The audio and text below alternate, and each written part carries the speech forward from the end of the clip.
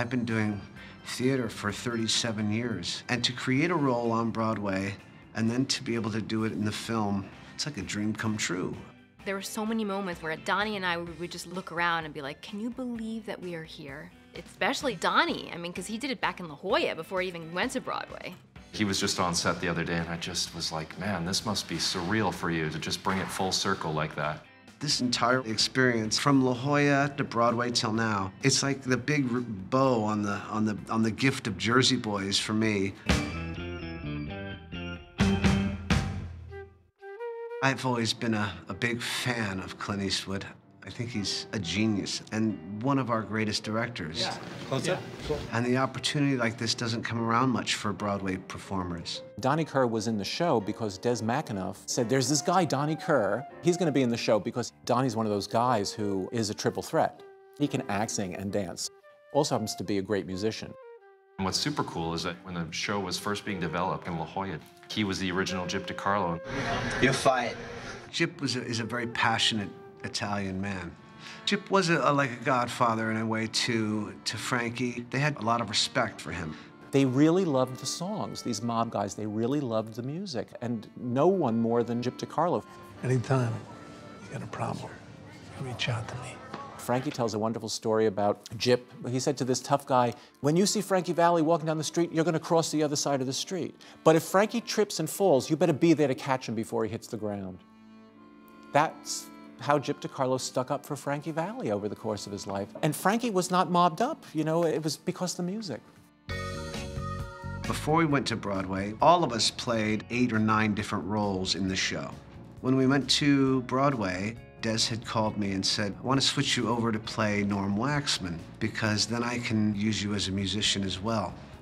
Now I'm doing Norm Waxman in the movie. We were considering him for that part as Gyp DeCarlo when he said, by the way, I can play Norm Waxman as well. He says, I've played both roles. I said, great, well, we haven't played Norm Waxman. Come ahead, Vince. Norman, what's up? You're late. Norm Waxman was a Jewish money lender to the mob, and he lends money to Tommy DeVito. And it gets a little dangerous because the bills keep going up, the vig keeps getting higher and higher. How much does Tommy owe you? 150 large. What? $150,000. Jesus Christ. Playing the role that is a threatful one is fun. I've stalled my people as long as I can, but it's in too deep. They want their money now, before something unfortunate happens to one of you and it all goes up in smoke. Movies are very different than the plays. There is something very nice about the curtain goes up at 8 o'clock. You're so used to playing the part, you know your lines. Making movies, it's a whole different discipline. I'm surprised he's still walking around. I'll be honest with you, Gyp, we like their songs. Anybody else, he'd already be in the hospital. When you're going from a Broadway show to a film, I think, you know, you've got to really try and pick carefully the right moments to perform for a live audience as opposed to a movie audience. And I thought he did a great job putting that off and was really passionate to do the film version. He gives you that performance of that shrewd money guy. And as an editor, we're always trying to get not only his visual expressions and reactions, but there's body language that goes in there, and you can say a lot with it just by your movements and your looks. And Donnie is great in his part. Frankie, you know it was nothing personal. Oh, say goodbye. The greatest gift for me is while I'm shooting the film, I'm going to be turning 50. And on that day, I get to shoot a scene with Christopher Walken.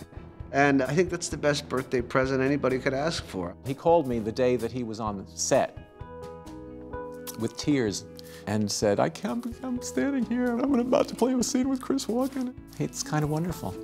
I'm kind of still thinking, wait, am I going to wake up from this dream?